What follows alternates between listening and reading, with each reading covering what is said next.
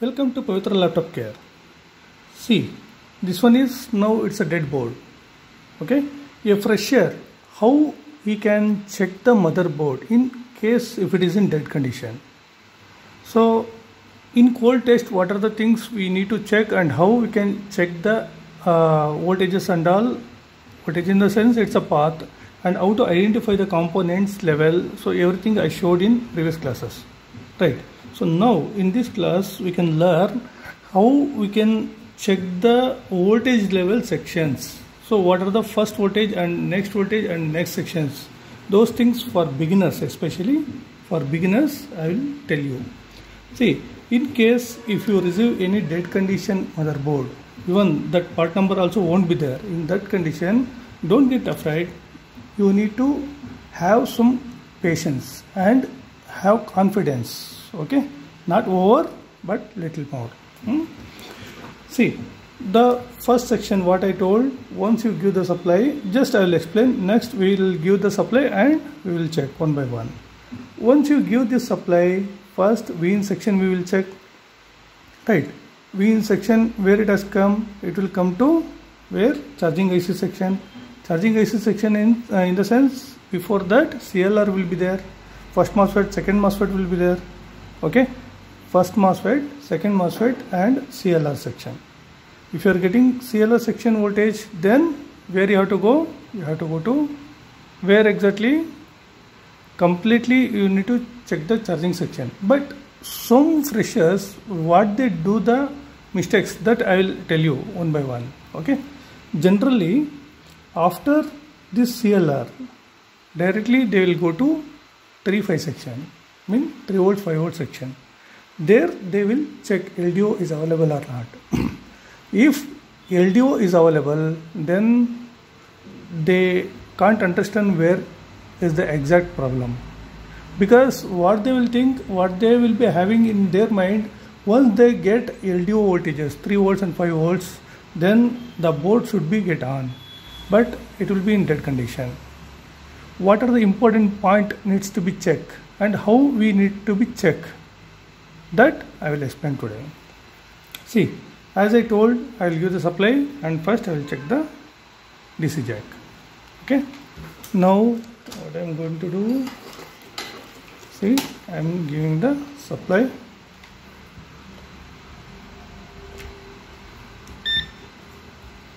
And check the multimeter. Okay, in this angle, I will keep it. This is a plastic one, no issues. See, I am going to give the supply. Okay, now what voltage in DC? What? 20 volts we are getting. So, year to year supply is good. Next section, first and second MOSFET, we have to turn it and we need to check. But directly we come to the CLR part and there we will check. Once CLR voltage is having the voltage, then need not to check the first and second MOSFET. Okay, we can check the gate voltages, but that is the secondary thing. Generally, we need to check the CLR voltage. See, here is the battery CLR, where here is the battery fuse. It's 4.6. This is the battery CLR, 4.6. It's a main CLR. See, we are getting 20 point something voltage. So it means our V-in section is okay. Are you sure? Is it okay? Okay, just assume this is okay. Generally, a technician can assume it's okay. Next, as I told, so we will check 3-5 volt section. For what? We are getting 3-5 LDO or not, that we will check. See, first we need to disconnect the supply and then we turn it, we need to turn the motherboard, because this is the V-in, 3 and 5 volt section. This is the IC. Okay, here what are the pin number for 3 volts and what are the pin number for 5 volts? Already we discussed. Pin number 3 is for 3 volts and pin number 13 is for 5 volts and supply is for what? It's a 12. Pin number 12 is the supply. First we need to check the supply. The supply is available or not to this particular IC. Okay. See, I am going to check the supply. Okay, you can see the voltage in multimeter.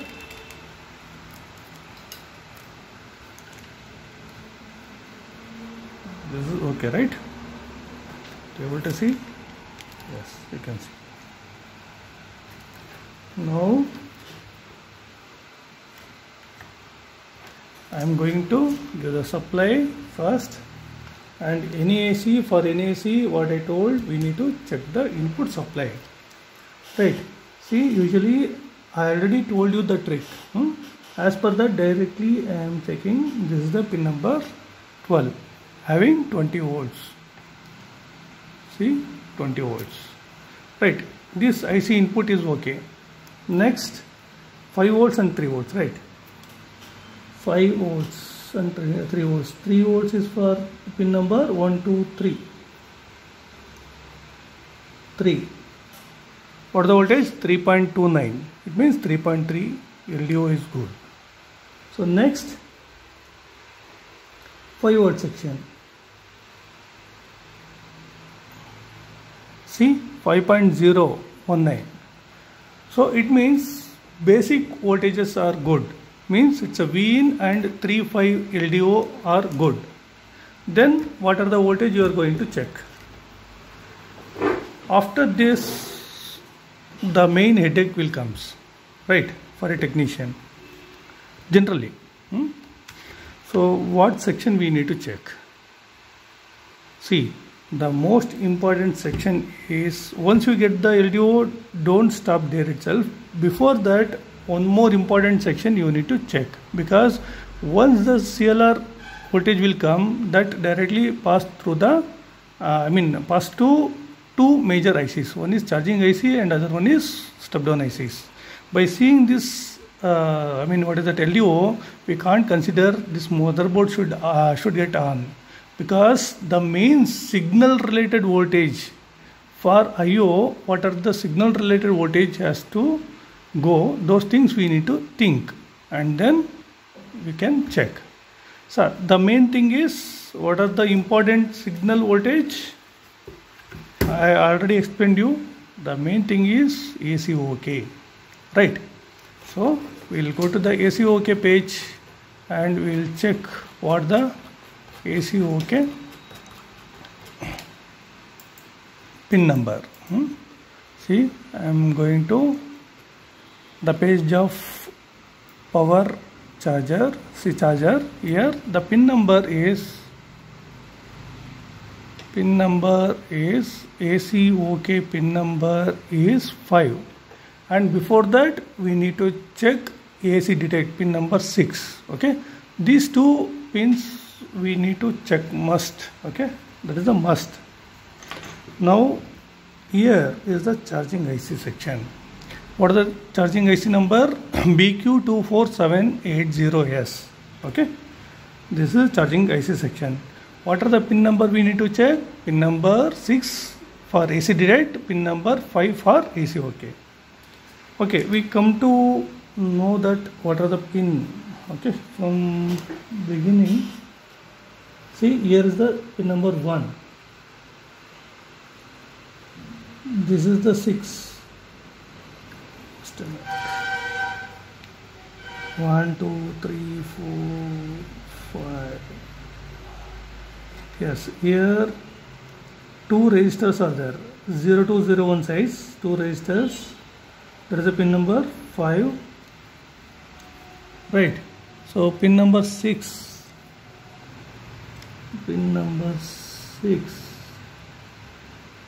1, 2, 3, 4, 6. Here it is. A capacitor has connected here. Okay, so pin number 6, what voltage should be there? There should be 20 voltage AC detect, right or wrong? It's a wrong. Okay, there also voltage divider will be there. According to the AC detect, the AC OK voltage will generate. That also outsource input. First we will check pin number 5 what AC OK we are getting. See, now I will give the supply. Now I am going to check what pin number 5 and 6. See, this is AC OK signal. See the AC OK 0.542. Okay, this one has gone through the voltage divider section. See, here 2 resistors are there. I am checking in the resistor. There also we are getting 0.542. One side, upper side, it's a R2 actually, it's a ground. And here upper side, what voltage we are getting? 3.28 LDO voltage we are getting. As per the schematic, LDO voltage we are getting in this particular R1 resistor. So R1 and R2 formula we already knows, right? What voltage it has to come. See the formula, I will write down. Just a minute. What is the formula? I will disconnect the supply and we will check the formula. V out is equal to V in into R2 divided by R1 plus R2. This is the formula, right? Here V in is 3.3 volts, correct? In the bracket R2, what is that R2? It's a 470K, 470K. R1 10K plus 470. KK we can divide it. It's a 470 divided by 480 into 3.3. Approximate from this one. So this one 0.99 something. So if you multiply it, so it will come 3.2. Right. In the calculator if you do, so 3.2 you will get. But what voltage we are getting? We are getting 0.5 volts. Here is the suspect point. Why we are getting this voltage? But input we checked. Input 3.3 is okay. Right. So R2 resistor ground also okay. Input and ground, R1 input and R2 output, ground, both are okay. Now where will be the exact issue? For this we need to check thoroughly the IC data sheet. I already made a video for this. You can check if you can understand more. If you want to understand this IC. Now we are getting 0.5. Maybe this is the reason this board in dead condition. Dead in the sense it's not turning on, right? How many times you tried also, it will be in completely dead position. Okay, now what we have to check? We have to check AC detect, pin number 6, AC detect. That we will check. Now, what are the pin numbers? Just a minute. First I will find out. Here is a capacitor. Right. See?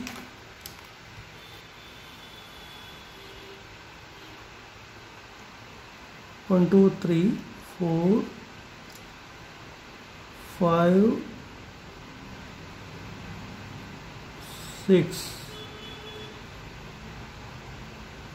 A capacitor has connected to pin number 6. Okay, that one we will check.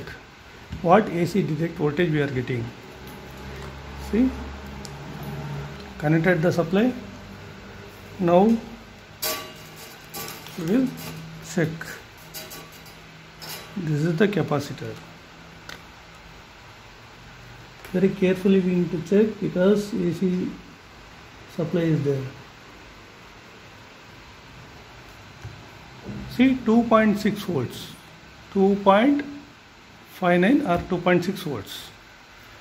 Now the question is, what should be the AC detect?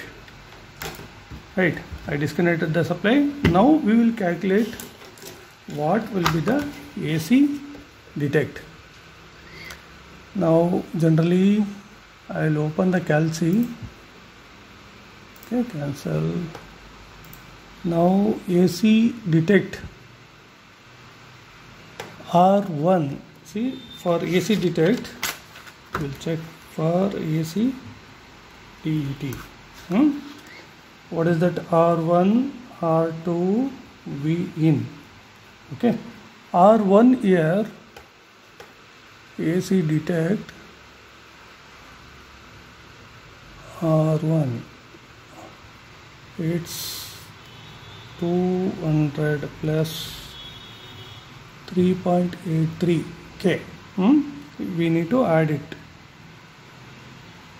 to, just a minute, 203.83 K. Okay, R2 31.6 K. V in, it's usually 20 volts. Okay, now V out is equal to V in 20 into, what is that, R2, which one, 31.6 divided by 20383 plus 31.6, right? So take the calc and calculate it. 203.83 plus 31.6 is equal to 235.43, 31.6 into 20 volts, right? So is equal to, what will be the result? Now I am going to divide it by 31.6 divided by 235.43, 0.13422 into 20 into 20. So our calculation is correct, 2.6 volts. Right, we are getting AC detect, but not AC OK. See what we are getting?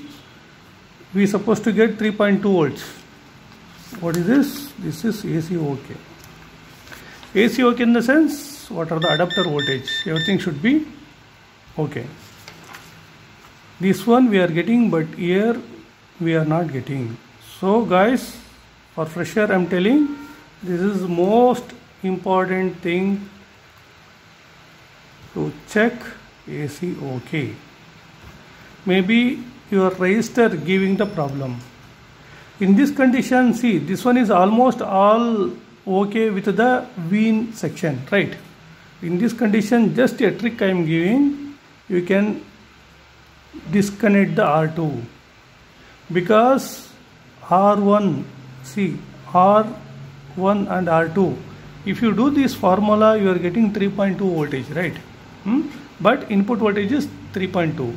Here through the R1 you are getting 3.3 voltage. After deducting you may get 3.2 volts, right? So here voltage divider is not required. You can remove this R2 and check the result. Okay, this is the hint I am giving. What are the practical section? You people have to do and show me. Thank you very much.